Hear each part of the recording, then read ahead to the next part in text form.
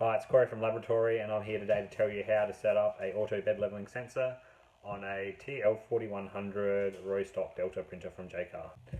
Now this is part one of the guide, which I'll go through how we set up the hardware, so how we ran the wires and what we did to connect it. We're using currently an inductive sensor. A capacitive sensor is wired differently, which I'll go through later. So this is our TL4100 from Jaycar.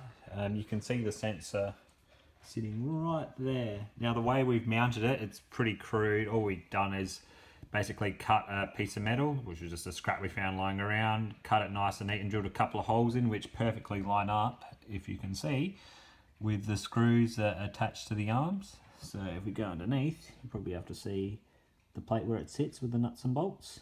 Now we've run the wires all the way up following this group here, and then it branches off following the main group and goes down. I haven't tied it in yet, ran out of cable ties and just being a bit lazy to go to the van and get some more, but it will eventually be cable tied in and go in with the other wires into the bottom of the Arduino board.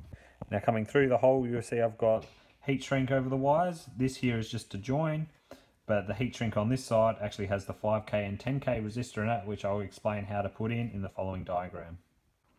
How I connected it up is V in, going into 12 volts, out, going into a 10K resistor, then going into the Z min, ground goes all the way into ground, and a bridging resistor in between Z min and ground, which was the 5K resistor. To test this is working, power on the unit and place a metal object below the sensor, causing it to trigger.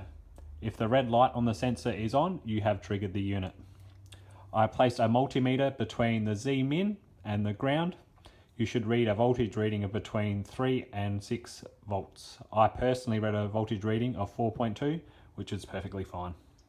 Now after the heat shrink, I've got the 12 volt and the ground going into the power supply terminal on the Arduino board, joining in from the wires coming from the actual power supply unit. And then I've got the signal wire, which I've used the green earth wire, which is a bit naughty, but that's all I had. And that's going into the Z min signal side of the terminal block. Now to connect that, all I've used is a JST pin, soldered that on and wrapped a bit of heat shrink around it, as I didn't have any JST three-way connectors, and it seems to work fine. So that's how I wired up our TL4100 Jaycar row stock Delta printer with the sensor for auto bed leveling. The difference between the orange tip sensor and the blue tip sensor, which is the one I've used, the induction sensor, the orange capacitive sensor is a 5 volt sensor and can be plugged directly into the Arduino board on the Z. The blue inductive sensor that we've used needs 12 volts to be powered. That puts out a 5 volt trigger into the Arduino board. This is why we use the resistors, to reduce the voltage. Don't forget to like, comment and subscribe.